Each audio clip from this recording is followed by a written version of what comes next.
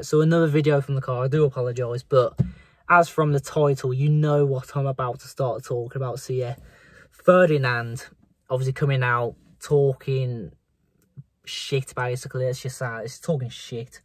You know, obviously he's right with what he said about United, that, you know, they did stop our 10-game run, but he went on about it like, you know, United stopped us from winning the league or soon. You know, with 10 games, it's amazing, don't get me wrong, but we're not like competing for the title or anything.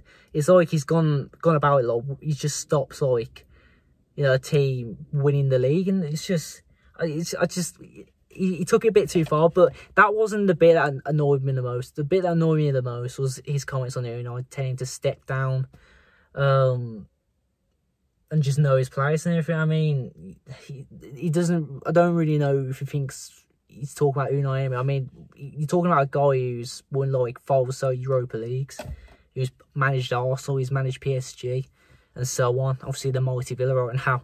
But it's just, I don't understand why he's felt the need to say all this. Obviously, he's come out on Twitter. There's, you know, there's videos on Twitter right now, basically him saying it. It's just, I don't know the need. It was just distasteful, I guess you could say.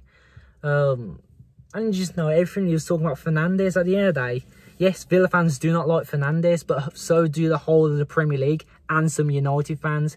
Why? Because he is a moaner. He's a baby. On the pitch, you will see him on the floor the majority of the game, demanding a penalty, demanding a free kick, a foul.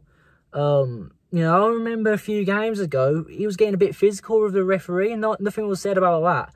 So, yeah, we don't like Fernandes.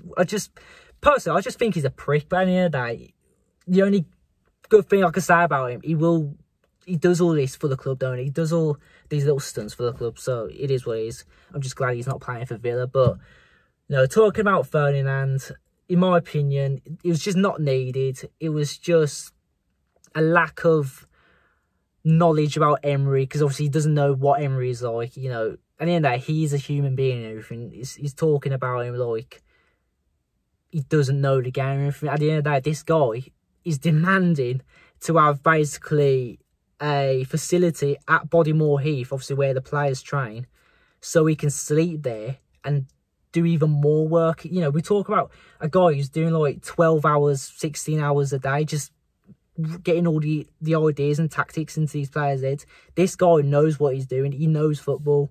So, yeah, my message to Rio Ferdinand, he's obviously not watching the video, but I just wanted to say, if you're going to slag someone off, please just do your research on them.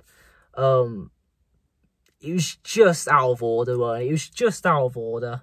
But hopefully he knows, because there has been a bit of backlash on Twitter and everything. And it wasn't just Villa fans coming out and saying this and that. At the end of the day, he knows he's done wrong, let's be honest.